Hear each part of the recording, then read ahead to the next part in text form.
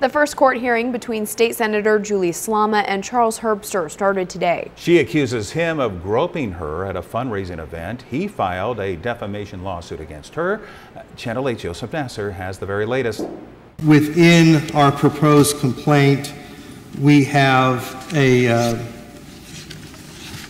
copy of a tweet. What was supposed to be a hearing quickly turned into a game of semantics as the attorneys of Senator Julie-Slama and Charles-Herbster, who was noticeably absent from the proceeding, took turns trying to one-up each other at Tuesday's hearing. She avers that I was wearing the dress where I was sexually assaulted. We object to those those exhibits, on the basis of relevance, hearsay, lack of authentication. There's this continued use of this phrase, sexual assault. This was just one of many instances where Herbster's and Slama's legal teams could not see eye to eye.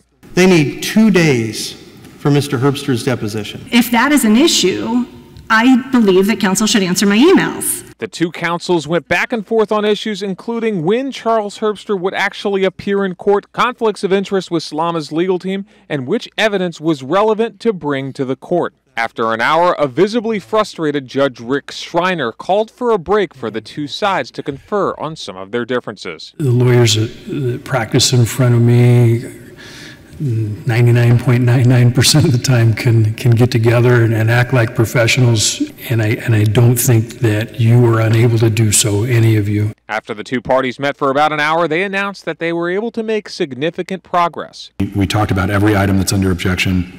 We are along the way on agreements on just about all of them. This legal saga all started when Herbster filed a defamation lawsuit after Slama accused him of groping her.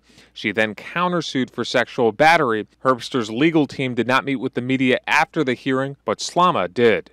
This has never been about politics. This has always been about me coming forward about the sexual assault perpetrated by Charles Herbster upon me and trying to protect that from happening to other young women. Joseph Nasser reporting for us. So what happens next? Well, the judge asked that both sides present written arguments to the court by July 1st and asked for a response from each party by July 15th.